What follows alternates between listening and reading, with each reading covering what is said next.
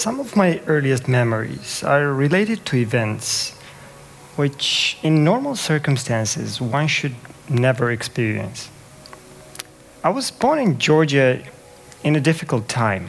After regaining its independence from the Soviet Union in the early 90s, I saw the country go through a lot of trouble. First war I remember as a 6-year-old forced our family out of our hometown. Together with 200,000 others, we fled the ethnic cleansing of Georgians in Abkhazia region of the country. 30,000 people perished here in a genocide committed by Russian-backed separatists. Throughout the 90s, the whole country was trying to recover from the consequences of this conflict, but the peace didn't last for long, and in 2008, Georgia faced yet another intervention.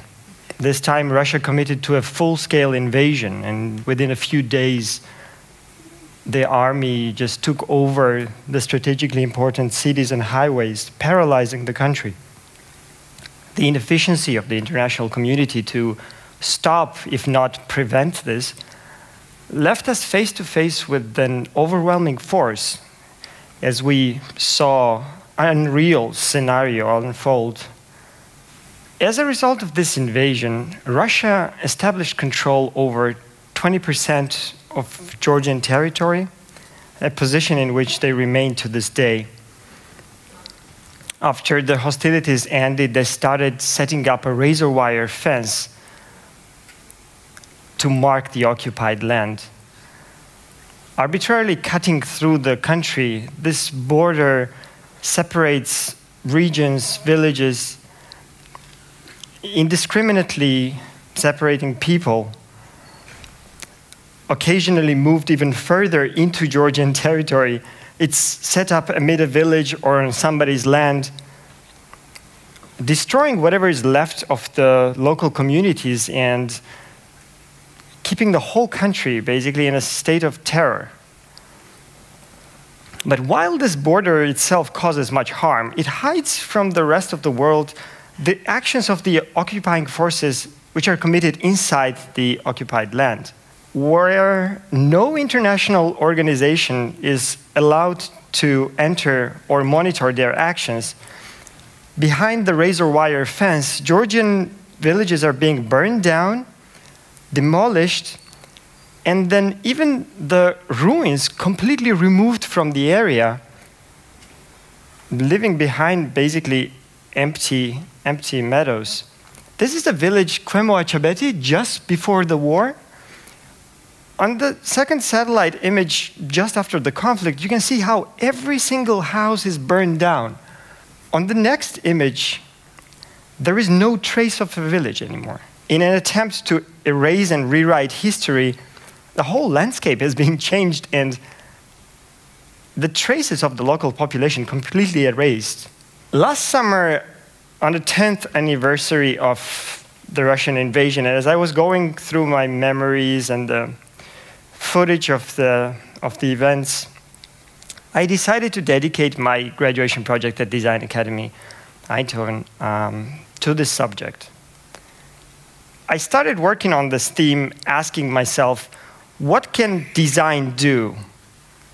Or maybe to be more modest, what can I do in design in relation to this problem? And I started, first of all, researching the archived satellite images of the area, and I mapped the 16 disappeared villages. The resulting interactive installation allows to explore this remaining evidence by juxtaposing the chronological layers of the satellite images. It creates a counterintuitive experience where your shadow on the projection as you're standing in the light is actually revealing a layer of hidden information. As the viewers scan through seemingly empty landscapes, the location and the structure of the villages emerge in their shadows. But my initial intention in this project was not to remain a passive observer, but rather to demonstrate my position in an active gesture. The situation of the local population in this hopeless confrontation felt like similar to a natural disaster. It felt as if we were facing some sort of a hurricane that would flatten anything on its way, and no one could do anything against it. Dark as it seemed, though, I carried on with this analogy, and I tried to use it as an approach. If I'm faced with an overwhelming force, it is true that I cannot control it or alter its course, but maybe I can mine it, or maybe I can tap into it in some way and use its energy against itself. With this attitude, I looked at different manifestations of the occupation, and I targeted the very weapon used to enforce it, which is the razor wire fence. Examining it as just a structure of metal in the landscape, I was looking for properties that I could use to my advantage. In my research, I found a beautiful old radio tower, ironically in Moscow. And as I saw this form, it immediately sparked a question: if this structure can be used for communication, why can't this structure be used for something similar?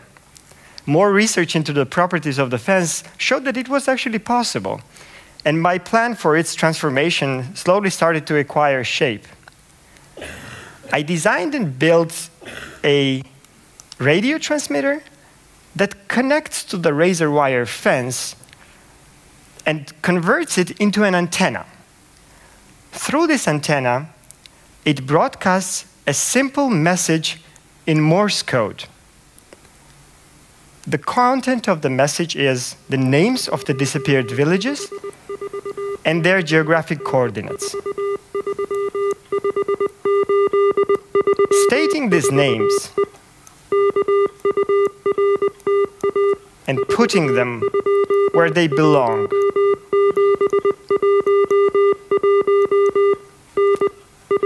it forces the fence to voice what it's meant to hide. While Russian occupation is gradually expanding at the expense of these villages, there are even more illegal and immoral borders set up in many corners of the world.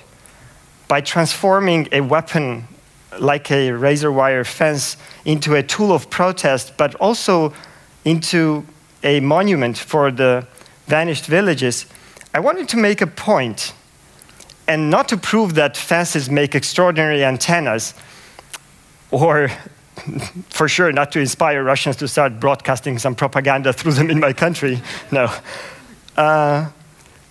But to make a point that creativity can be used not only towards the things that are already quite nice, to make them even nicer, but it can be used as a powerful tool to address the most complex, urgent, and hurtful issues. And I think we should. Thank you.